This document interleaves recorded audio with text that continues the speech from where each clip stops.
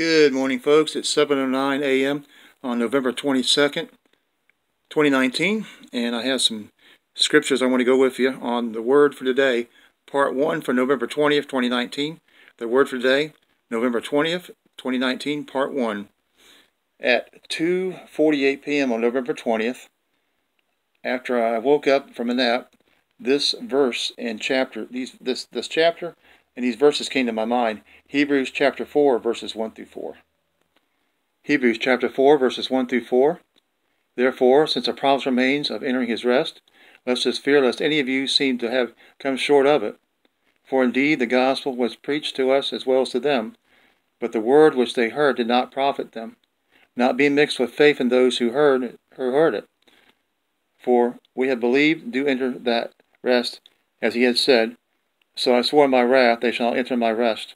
Although the works were finished from the foundation of the world, for he has spoken in a certain place the seventh day in this way, and God rested on the seventh day from all his works.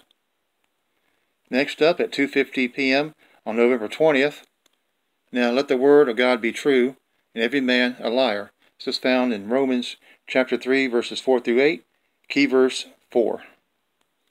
Romans 3, 4 through 8. Certainly not. And indeed, let God be true, but every man a liar, as is written, that you may be justified in your words, and may be overcome when you are judged. But if our unrighteousness demonstrates the righteousness of God, what shall we say? Is God unjust who inflicts wrath? I speak as a man. Certainly not. For then how will God judge the world? For if the truth of God has increased through my lie to his glory, why am I also still judged as a sinner? And why not say, let us do evil that good may come, as we are slanderously reported, and as some affirm that we say, their condemnation is just. Finally, at 5:04 p.m., Hebrews chapter 6, verses 1 through 8, key verse 8. The book of Hebrews chapter 6, verses 1 through 8. Therefore, leaving the discussion of the elementary principles of Christ, let us go on to perfection, not laying in the foundation of repentance from dead works and of faith toward God, of the doctrine of baptism, of laying on of hands, of resurrection of the dead, and of eternal judgment. And this we will do if God permits. For it is impossible for those who were once enlightened and have tasted the heavenly gift, and have become partakers of the Holy Spirit, and have tasted the good word of God, and the powers of the age to come, if they fall away, to renew them again to repentance, since they crucify again for themselves the Son of God, and put him to an open shame. For the earth which drinks in the rain that often comes upon it, and bears herbs useful for those by whom it is cultivated, receives blessing from God.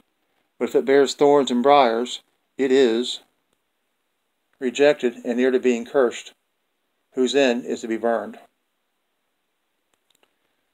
Okay, folks and family, that's it. That's the Word for Today, Part 1 for November 20th, 2019. The Word for Today, Part 1, November 20th, 2019.